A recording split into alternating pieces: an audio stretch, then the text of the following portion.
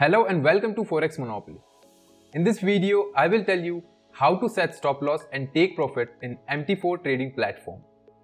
If you are new to Forex, make sure you watch my Forex basic playlist, which will help you get started with Forex. Also, don't forget to subscribe to this channel for Forex related content. Now, placing a stop loss and take profit is very simple. Let's go to Mt4 and see how to do it. There are two ways to do it. You can do it directly by dragging your order or by entering the values manually. To place a stop loss or take profit by dragging the order line, let's say you entered a sell trade and based on your analysis, you want to keep the stop loss 20 pips above the order level. So just drag your order in the upward direction for setting a stop loss and keep it above 20 pips. You can directly see the value in pips while setting the stop loss, which is given over here.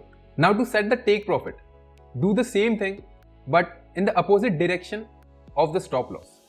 Let's say you want to keep the take profit 40 pips away from your entry. Just like you did for your stop loss, drag the entry line to your desired profit level. And that's it. You are done with setting stop loss and take profit. Now other way is to do it by entering values. So for that, right click on your order. Now go to modify. Now enter the values of stop loss and take profit and then click on modify.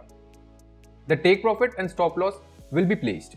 Now for those who use Mt4 on Mt4, to place a stop loss or take profit, just go to Mt4 trading platform and then touch and hold on the trade.